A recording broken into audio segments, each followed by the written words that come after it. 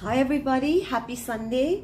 When I reviewed what I had shared with you all last time as part of my introduction to Encounters with the Rich and Famous, I found that I actually left out something very critical that I had put down in my editorial note, and that was the reason sometimes people amass that kind of love, respect, wealth and richness of connectivity and experience is that they have the courage to transcend accepted ideas of what is right and what is not so right. And we live in highly fluid times. Things are changing by the nanosecond. Technology has become such an enabler that even a person who just sits cross-legged and smiles at the camera every day has a passive income on YouTube and millions of followers. So there are some hacks out there for modern celebrityhood. One day we will figure it out, and I swear to you I will publish another book called The Hacks of Modern Tech Celebrityhood, because it's a subject that really fascinates me. But for now, I want to go back to what I didn't share with you last time, and it was that celebrities in many ways are in some ways playing on the idea of the lifeless bird, taking it forward. The poem that I wrote, The Lifeless Bird, when I was 9 years old, which kind of it opened the portal to verbal communication as a field that I would be serious about. Now, when you take that metaphor into celebrityhood, it mainly means celebrities whose lives often resemble living birds, okay? Soaring kites, cutting through edges of normal human experience, breaking through shackles that we all struggle with, be they social, economic, or spiritual. The world needs its icons. We need ideals to emulate. Celebrities have the power, and they know it, to set the trend and to be leaders. Leadership is such a mystical thing. Sometimes we may have zero leadership qualities when we're growing up. I remember reading Priyanka Chopra's biography. She was heavily discriminated against in school in the United States, to such an extent that she used to stay back late to avoid certain kids. She used to come in early to avoid meeting certain kids. She put in those extra hours just to save herself from being discriminated against.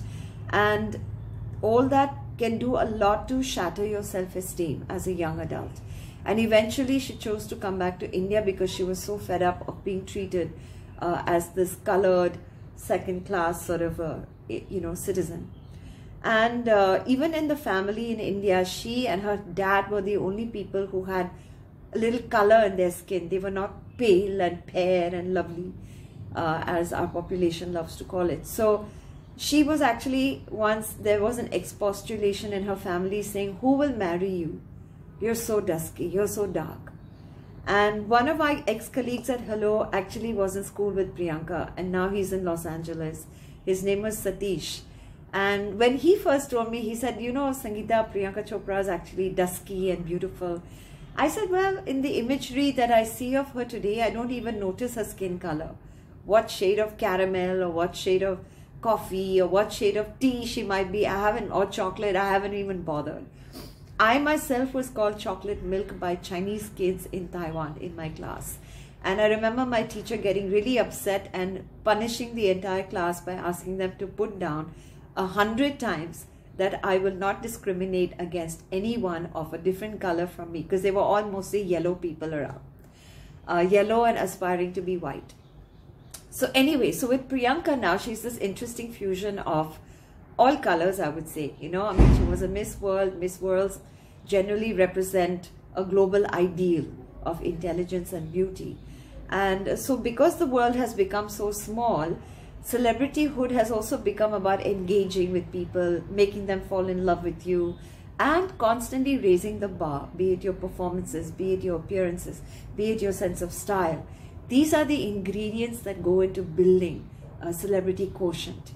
And so as we are getting into this wonderful book, I would like to point out that each one of you has a unique quality, a USP, And as we explore the stories of what our celebrities were bringing to the table and how, let us then jog back to your strengths. Let us summarize what lessons we are learning from each personality. Jog back to what you stand for, what are your belief systems, what are your USPs, and take that as the value of that sharing. So from tomorrow onwards, I will be doing that exercise with each chapter that I share from. I will distill what lessons I have actually learned from my interactions with that particular celebrity. And the first one in the book is Amitabh Bachchan. Look at the man's staying power. Look at the life lessons that he learned. There was a time I remember on Simi Garewal's show when he was not really a hero anymore, and he was not old enough to be cast as a father figure. So he was sort of in this very nebulous space where casting teams didn't know what to do with an Amitabh.